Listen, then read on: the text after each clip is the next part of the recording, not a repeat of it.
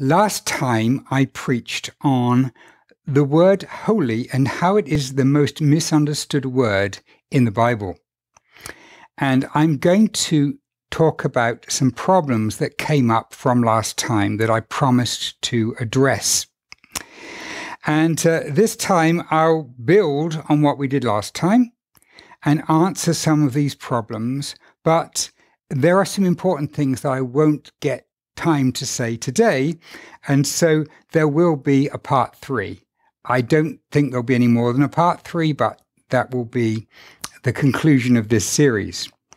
So my goal then this morning is to deepen our understanding of this incredibly important word and clear up some misunderstandings.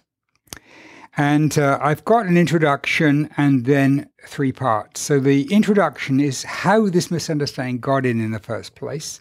And then we're going to look at Moses' failure, holy objects and places, and then the expression a special possession. So first of all, then, as an introduction, let's see how these misunderstandings came about. So the Hebrew word for holy, if you look at the Hebrew scriptures, it's kadosh. And this is written, I've put it in English letters there, but it's written in a Hebrew script, kadosh. And very early translators decided to use an Old English word that came from the North, and the word is heilag, meaning healthy or whole. And that gradually began to change the way it was pronounced and spelt until it became to be what we use today as the word holy. But that didn't really help us understand it, because it obviously doesn't mean that God is healthy. What does it mean? And it really wasn't clear what the word meant. And so people started searching for what kadosh could mean, and they found another ancient word which kind of looked as if it was a bit similar, and said, well, we know what that other word means, this is going to explain it. And the other word was the word to cut. And so they suggested that if God's holiness has to do with cutting, then it must mean that he's cut off and separate. Now, this turned out to be a bit of a rabbit trail, but quite a few people went down it. So the idea then was that to be holy meant to be separate and to be sort of a cut between us and other things. And it could be argued that there was a gem of truth in this, but it became the basis for a lot of legalism.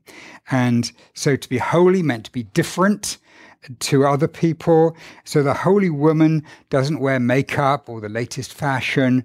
The holy man doesn't wear facial hair, doesn't play sports with unbelievers. It became a lot of legalism came out of this idea. And sadly, this has become very pervasive as an idea underlying Christian culture. For example, one of the most widely read books on the subject of holiness by R.C. Sproul, it sold almost 200,000 copies.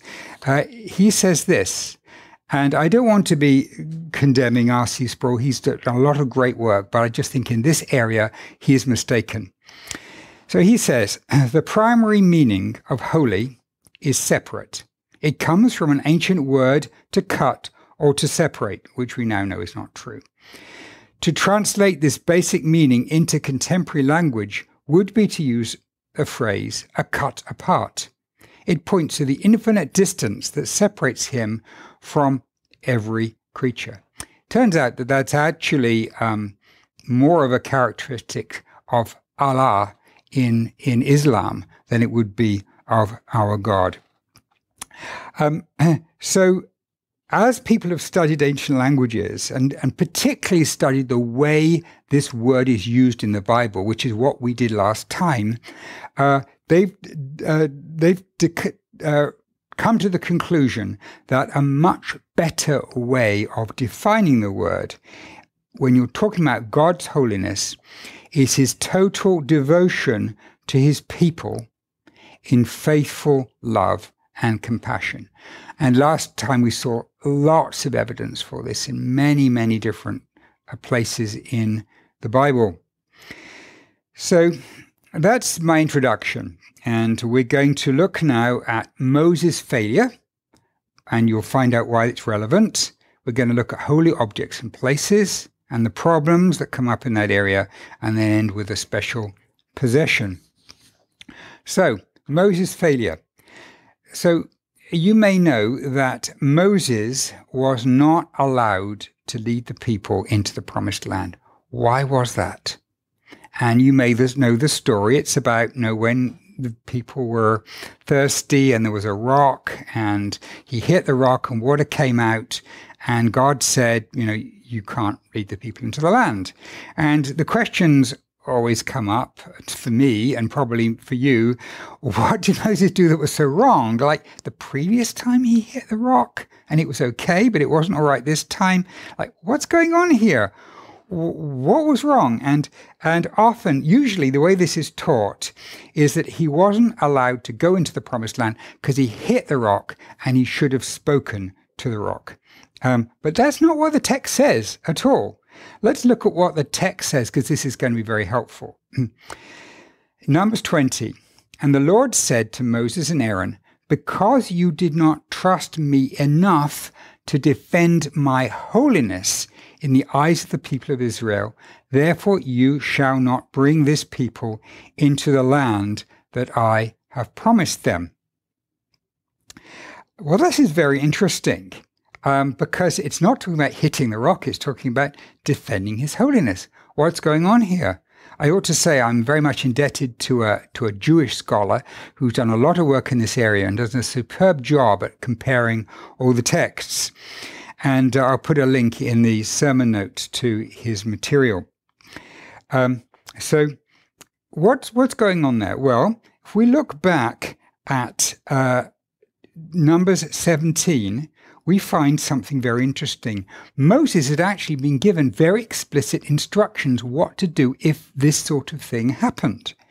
And God, that previously they'd had people grumbling, and part of the way the grumbling was resolved is God had caused Aaron's rod to grow and turn into a bush. Because as a demonstration, supernatural demonstration that God was there, his presence and his power were there, and he was supporting Moses and Aaron's leadership. And so let's just look at this passage. On the next day, Moses went into the tent of testimony, and behold, the staff of Aaron for the house of Levi had sprouted and put forth buds and produced blossoms, and it bore ripe almonds. So this supernatural thing had happened to the staff of Aaron, and it was there as a sign of God's supernatural power that he was there. And the Lord said to Moses, put back the staff of Aaron before the testimony, that means before the ark, to be kept as a sign for the rebels, that you may make an end of their grumblings against me. So, in other words, it's a sign, and if ever they start grumbling, he's to get it out and show them and say, look, God is a supernatural God. He can do this sort of thing. So, bear in mind, this is what he'd been told just 3 chapters earlier.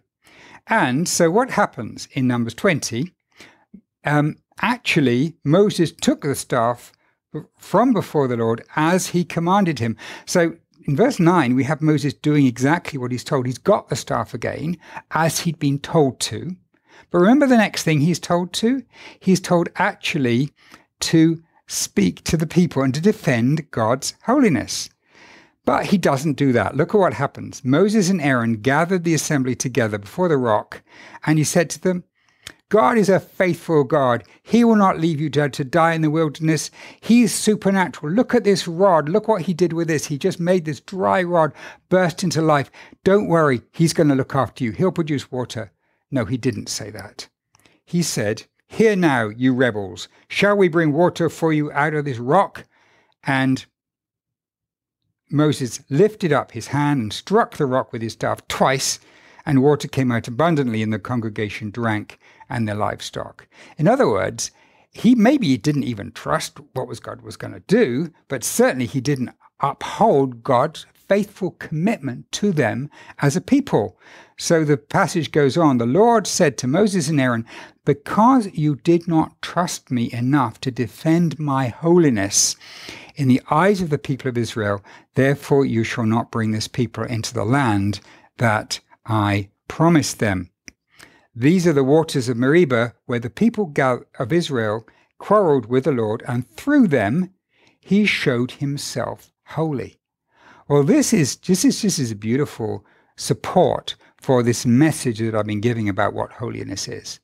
Because God's holiness is him providing water for them, keeping them alive.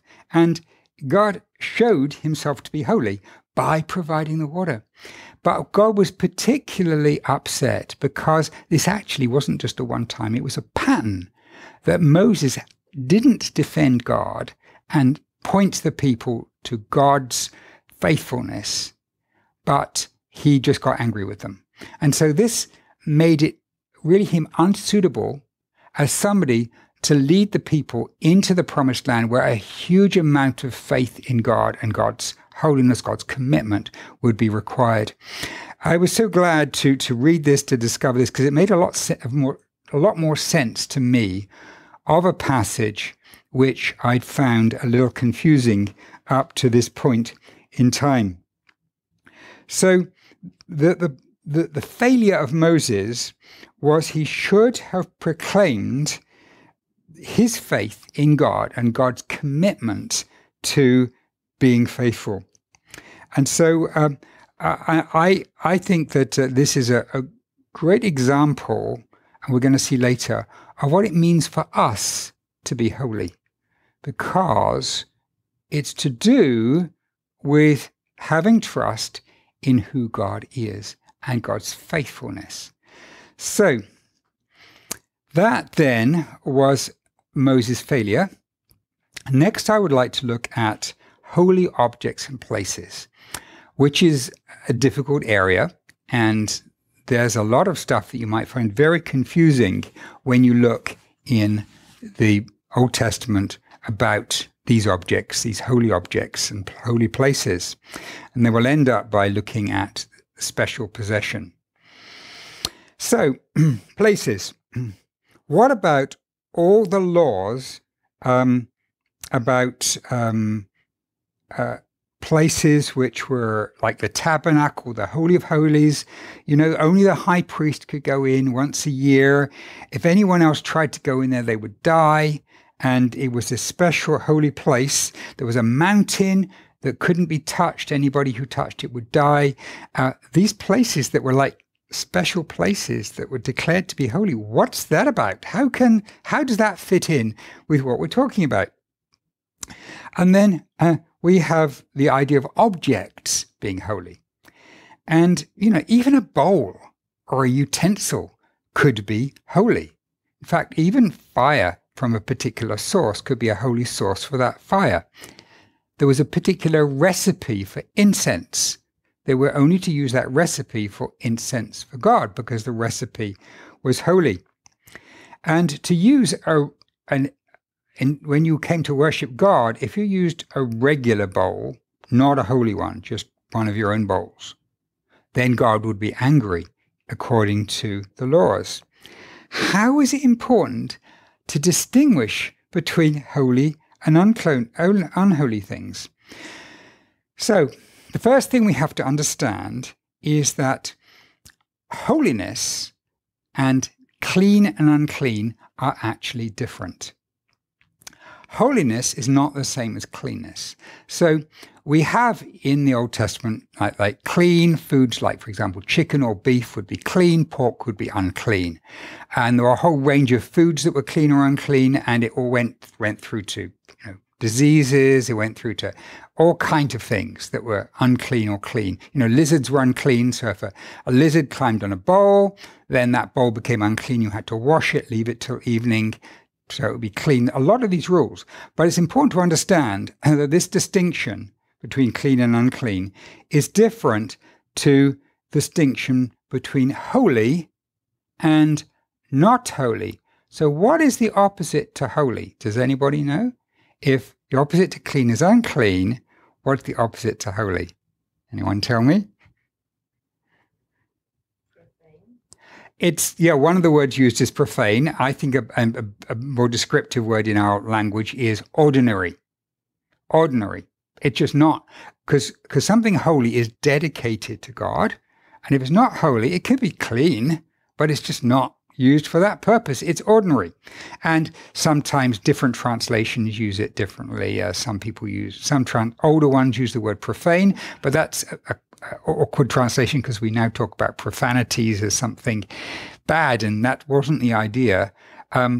So some translations use the word common, holy or common. I think ordinary is a good way because there's nothing actually evil about something that's not holy. It's just not being used for that purpose.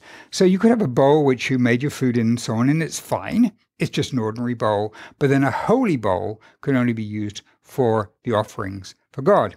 So I'm going to then give you these categories: holy or ordinary, and then clean or unclean.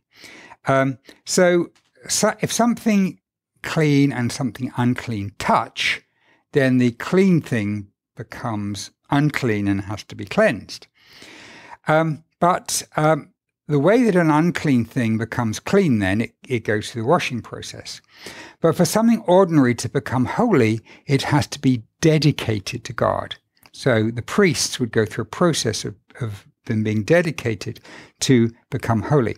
And of course, they couldn't be unclean. If they became unclean, they would have to be cleansed, first of all. So holy assumes already that it's clean.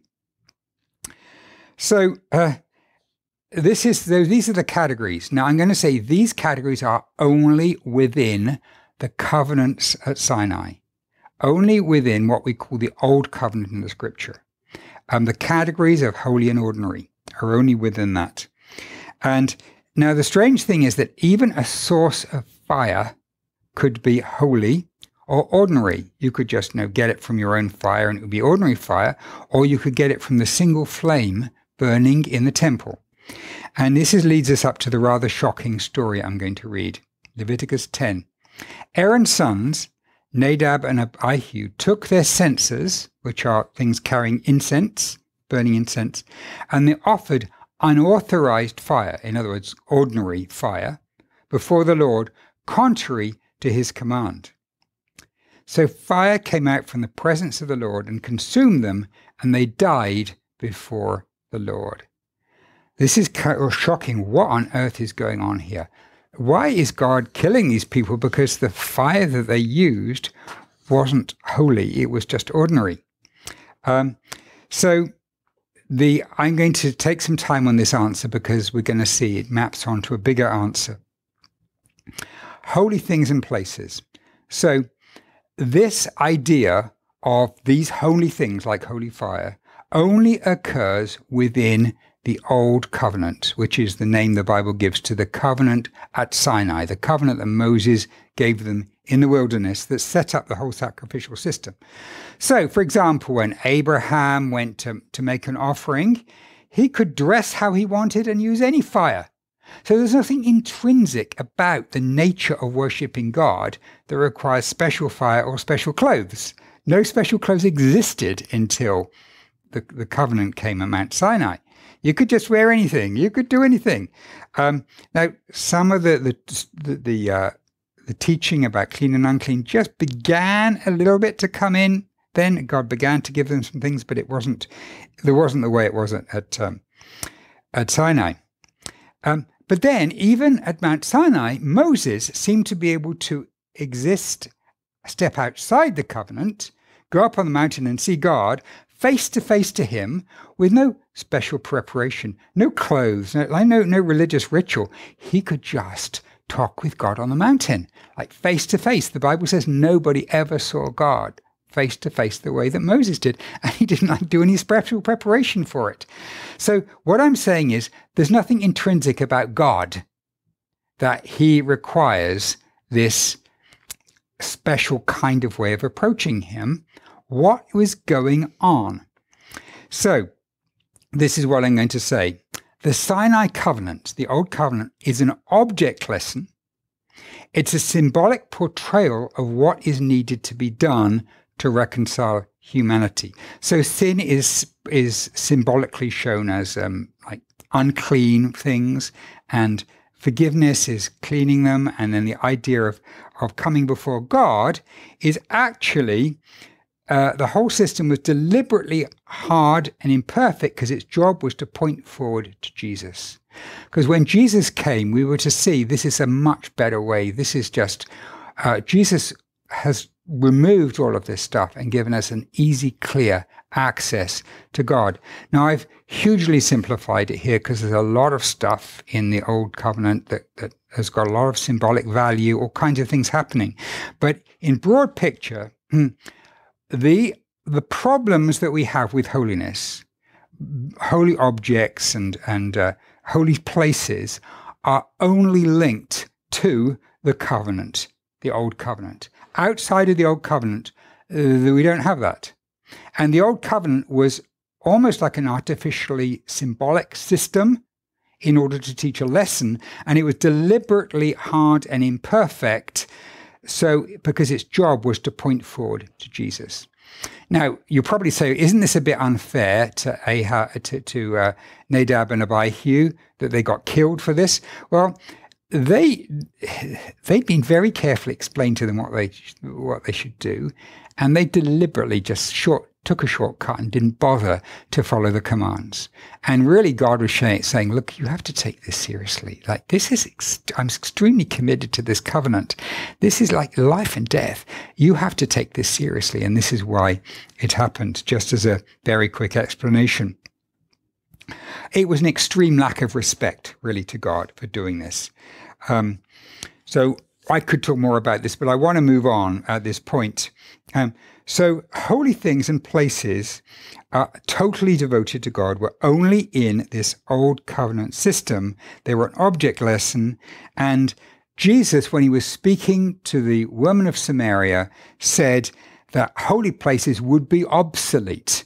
It was about worshiping God in spirit and in truth. The places were becoming obsolete.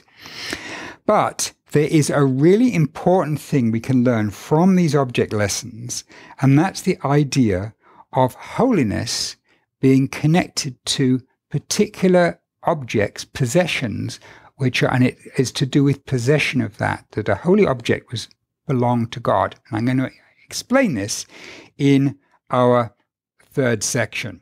So look to the source of the confusion, Moses' failure to proclaim God's holiness by defending him, holy objects and places and how they're linked to the Old Covenant, and now this idea of linking holiness to possession, something that's holy being owned, being a special possession.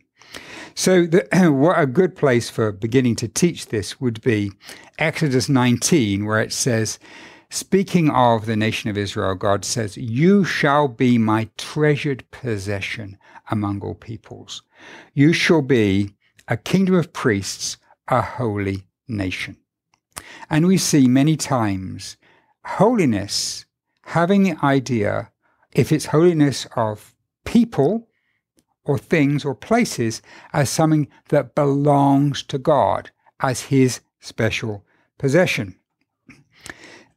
So, the first time the word holy is used in the Bible, apart from a little passing reference to the Sabbath in the creation narrative, the first place it's used is actually when Moses sees the burning bush.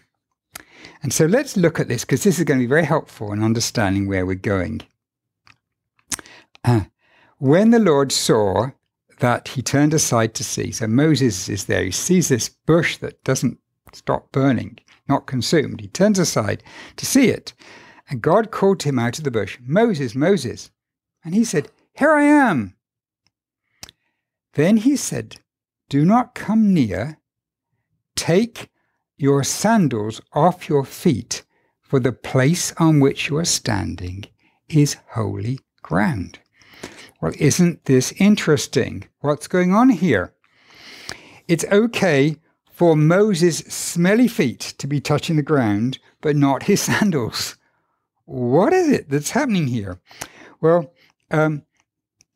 it turns out that in that culture, that shoes or sandals are connected with a symbol of ownership. I could prove this to you by looking at other scriptures, but there's not time now. You just have to take my word for it. Like the sandals are linked to ownership, and when you went into someone's home, you would be expected to remove your shoes, not as in Canada because they may be covered in snow, but not because your feet were cleaner, your feet could be dirty and smelly, but to acknowledge that that space belonged to the person. So taking them off acknowledges the space belonging to the person. So what that means was, God is saying to Moses, this is my space. I need you to acknowledge this. He doesn't keep away at all. He's never told not to come onto this ground. And it looks like that the holy places are actually created by God for the purpose of connecting with us. So holy simply means that it belongs to God. It's his space. It belongs to him. And actually, this is true. We'll see. You can see if you study it, to all places or objects or people that are described as being holy. It turns out to be a very good way of pulling together a lot of the stuff that I've been saying in the last two sermons. And we can pull it together and wrap it up with this idea. And there's one more key idea that I want to add to this. As well as holiness being about possession, it's also about possession for a purpose. And we'll see that this idea is key to pulling everything together. So I'm going to move now towards trying to relate this to us. Our holiness. For us to be holy is to be God's treasured possession. So I'm taking that from the verse that we had earlier, that we are his treasured possession. But we belong to him for a purpose, and that is to reflect his goodness and love to the universe. I say the universe because it's not just this world, it's the angelic world as well. And the purpose that we have, the purpose for us carrying his holiness is to do this. And so this, I'm going to argue, adds another dimension to holiness. So let's look a little bit more then about our holiness. Our holiness is 100% commitment to God. I said that last time. That's how I drew things to a conclusion last time. And so I'd like to add to it now the statement that this means commitment to the role he's given to us. So when we say we're 100% committed to God, it's not just like in an abstract way. We're committed to a task that he's given us. And this role is showing the core aspects of his character, which are his holiness. That is his faithful love and his truth to the universe.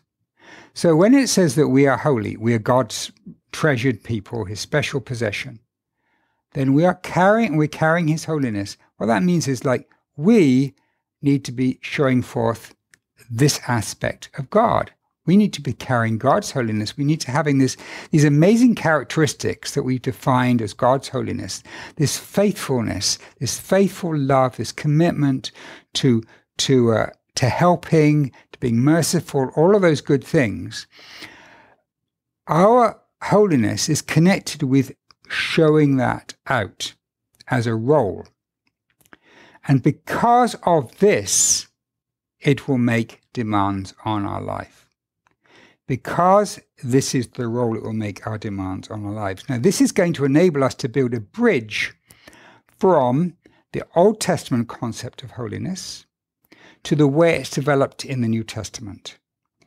And this sets us up for the third and final sermon on holiness that I will look at next time. And I'm going to give you, I'm going to unpack what I've been talking about on this last slide in a more developed way to show how purpose is connected to holiness. And then I'm going to look at the Holy Spirit and how holy defines the Spirit in the way he operates with us, and just some beautiful verses that connect that together, and see the description Holy Spirit is exactly the same as the description for God in the Old Testament. And we're going to end our next message by looking at some key New Testament passages that beautifully tie these things together.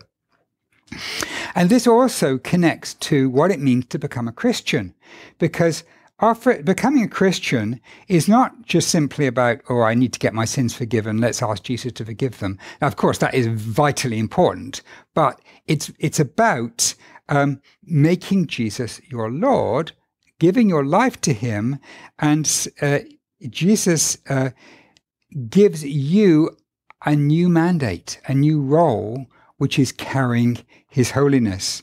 And so you lose a commitment to yourself, but you gain a commitment to Jesus, which has got a far higher destiny to it. So I want to try and sum this up on my last slide. And I've expanded slightly from last time's last slide. So be holy, be passionately dedicated and 100% committed to God.